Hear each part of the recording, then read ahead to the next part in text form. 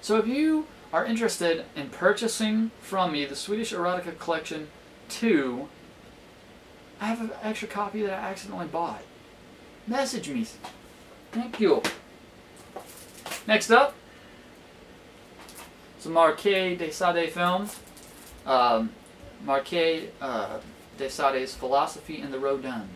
It's Eugene, I think that's how you pronounce it. I'm not completely sure. The story of her journey into perversion. Good times. It stars those people down there, including the woman. Oh, I don't know if that's gonna get me cover her boobies up, but that woman right there is looking pretty hot. I found this just through looking at the Swedish Erotica collection, so I decided to go ahead and get it. But special features are perversion stories, interviews with the director Jess Franco, Christopher Lee, and the star woman here, Marie. Don't know how to pronounce her other name. I think it's probably Swedish. But it also has the poster and still gallery, a theatrical trailer, and liner notes. Very cool. What's it about? It's an erotic classic from the director of Vampiros Lesbos. La, la, la. Completely uncut. Blah blah blah. Okay. An innocent young woman taken to an island paradise where she is initiated into a world of pleasure and pain controlled by the sinister Dormance, but when she surrenders to her own forbidden fantasies, Eugene becomes trapped in a frenzy of drugs, sadomasochism, and murder. Can a frightened girl in the grip of carnal perversion find sanctuary in the orgies of the depraved? I hope so. So yeah, that's Eugene. I think that's how you pronounce it. Or Eugenie? I don't know. But I just picked that up. What's up, guys? For the next installment of this DVD update, I'm going to show you something. It's a box. It's a box full of DVDs. Why am I holding a box full of DVDs, you might ask? Because I am. Why am I out of breath? I just carried this box down 2 flights of stairs at a fast pace. So, you might ask, why the hell is the Atari logo on this box? That I cannot tell you. What I can tell you is every movie in here has been bought for $2. $2? Yeah, $2. Is that $1 less than you would buy at Big Lots? Yes, it is. You are awesome at math. High five, gold star for you. So, without further ado, let's check out the movies I got for $2. I'm just going to run through this shit, so be ready for a whirlwind of $2 movie goodness. Okay, ready for the $2 movies? I'm going to go through these really quick because it's way too, if I spent, this update will be like 800 parts. Not going to happen. Gremlins Special Edition. This is a special edition. It's still a snapper case, but it's still, check it out. Comes with a decent amount of special features right there. So, good stuff. Steven Spielberg film. If you haven't seen Gremlins, you fucking need to. What's wrong with you? Over 10 minutes of never-before-seen footage, behind-the-scenes documentary, full-length commentaries with the director Joe Dante, Phoebe Cates, Zach Galligan, Dick Miller, and Howie Mandel. Commentary 2 is with director Joe Dante, producer Michael Pinnell, and special effects artist Chris Wallace. Photo, storyboard gallery, cast and crew film highlights, all new 2001 digital transfer, soundtrack remastered and presented in both Dolby Digital 5.1 and Dolby Surround Sound 2.0, theatrical trailers, and subtitles. Good stuff. Still in a snapper case, though. Can't have Gremlins 1 without Gremlins 2, can you? This is Gremlins 2, the new batch. This one I didn't like as much as the first one, but it was still okay. It was great when they were in the movie. But wow, check it out. This has, even still being a old snapper case style, it has a list of special features as well. Over 20 minutes of never-before-seen footage, behind-the-scenes documentary, feature-length commentary with director Joe Dante and producer Michael Fennell. It has a gag reel, cast and crew film highlights, theatrical trailer, all new 2001 digital transfer from the soundtrack, remastered, same thing as the first one. So yeah, Gremlins 2. $2, can't go wrong with those. I hadn't owned those before. So yeah. Next movie up, Storytelling. This is the unrated and the R-rated versions for $2. Nice. I'm sorry.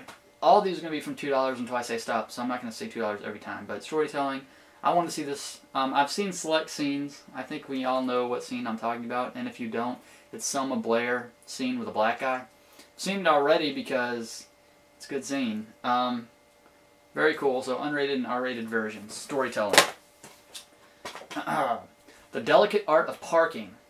It's supposed to be a comedy about a parking. It's got a bunch of unknowns in it, but it's supposed to be actually pretty funny. It's called The Delicate Art of Parking. It's got a bunch of special features. So it's about a documentary filmmaker, but I don't think it's a documentary. I think it's a movie about a documentary filmmaker. So it's called The Delicate Art of Parking. I'll let you know when I see it.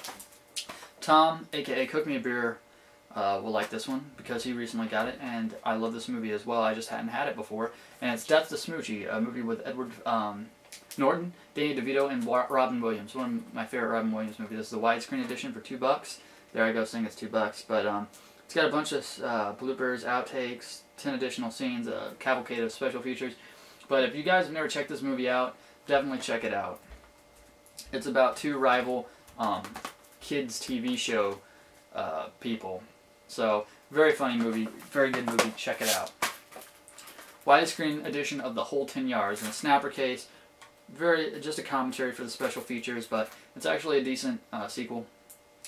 So, but I haven't watched it in a long time, but they went bullshit with it, didn't they? Didn't they do PG-13 on this one? I think they did. So yeah, no Amanda Pete titties in that one. Next up movie I got is called Comic Book Villains. I watched a little snippet here and there of this movie. It seemed funny, but I wanted to see it in its entirety. So I got it. It's got DJ Qualls in it. Some other people you would know by face.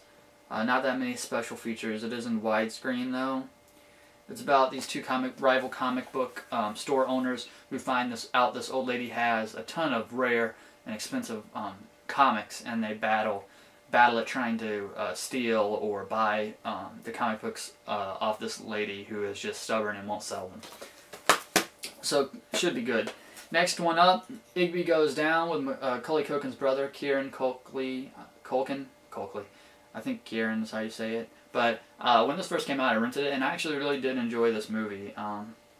It has Claire Danes in it, Jeff Goldblum, Amanda Pete, Ryan Phillippe, oh god damn it, Phillippe, Bill Pullman, and Susan Sarandon in it. I really enjoy this movie. You guys should check it out. From what I remember, not to mention lucky Kieran Culkin gets a sex scene with Amanda Pete. Nice. The next four are going to be awesome. Well, not so much the fourth one, but I got House Party. Ballista Gay 2 just did a video where he had House Party, I think, and he was talking about how he had that haircut, the tall fade, or tried to pull it off at least. So here's House Party 1, which I like. I rented this back in the day, and I liked it. Good times. So no special features, whatever. In case you hadn't guessed, it's about a house party. It has Kid and Play and Robin Harris in it. As you could understand, you would have to get House Party 2. Everyone knows I'm completist. So, The Pajama Jam. Haven't seen this one yet. Has the same stars in it, so I'll give it a look-see. It's House Party 2, about a house party, in case you didn't know. Kids and Play return for House Party 3. The bachelor's party is going to bring down the house. So, once again, no special features, basically. Same cast, I believe. So, looks like Bernie Mac might be in this one too, from looking at the front. But, haven't seen it, so $2, that's good. House Party 4, everyone says this one sucks because none of the original cast came back. They did a whole new thing, so down to the last minute. This one's starring IMX. So once again, no special features, but I'll give it a look-see. I've only ever seen the first one out of that. Next one up is a Blue Underground Circus of Fear, $2. This one has Klaus Kinski and Christopher Lee in it.